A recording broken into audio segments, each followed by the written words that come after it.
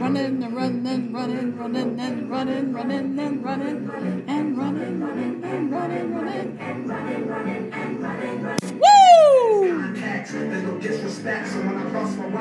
And yes, I wanted to keep that moving, but I don't have time for that. Okay, so welcome to Prep Stats. We are starting the year, so welcome. Let's talk about what this video is about. This video is about, yes, we are starting here. What is stats? What is data? So the objective of this first video is that we are trying to determine who, what, when, where, and how the data is collected, recognizing when the information has not been provided, and looking at categorical and quantitative data a little. So we already established that statistics is the science of data, and when we collect data, the whole thing is data can vary. So if I collect data from different sources, different classrooms, it's not going to be the same.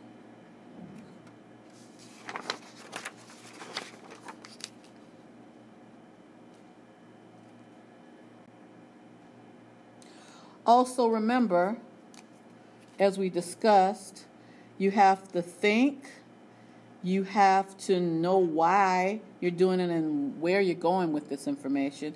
You need to show your calculations. You need to make your pretty pictures. We'll be discussing more of that.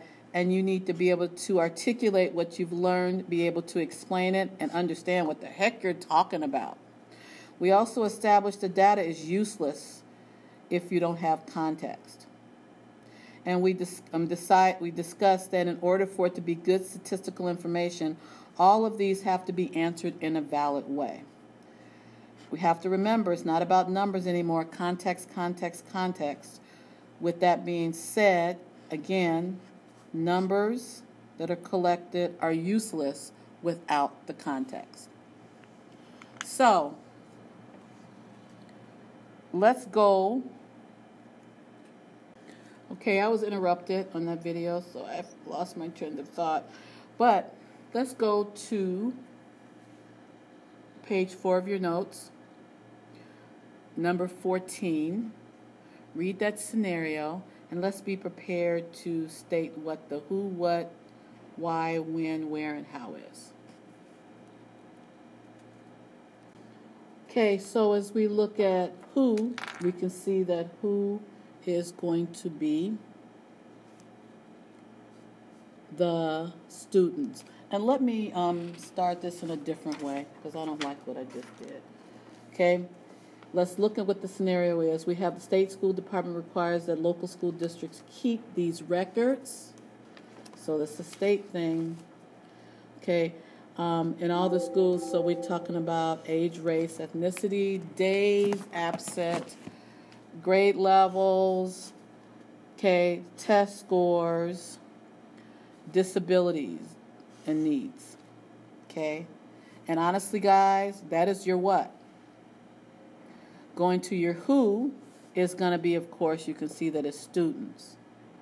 Your what is everything that I highlighted. And you know what? Students is right here. I'm going to color code that.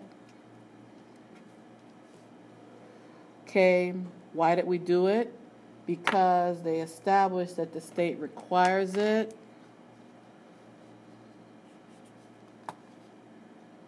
Okay, and I would also say, well, maybe I'm assuming points not in it, assuming information not given, but I know at Awanda we do it because we want to improve ourselves.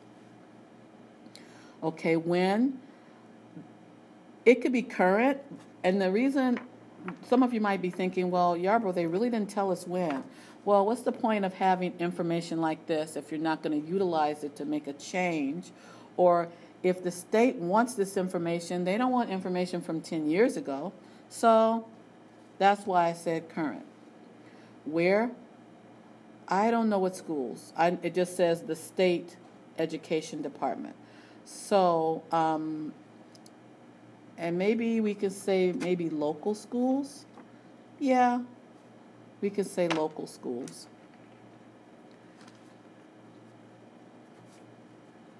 And lastly, here, how school records.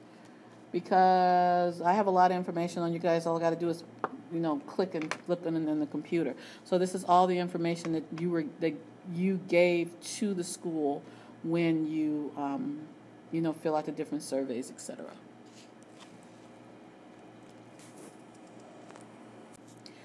Now I want you to do number 15. Try it on your own, and we will be discussing it tomorrow in class. So, TTFN, ta-ta for now. Peace out.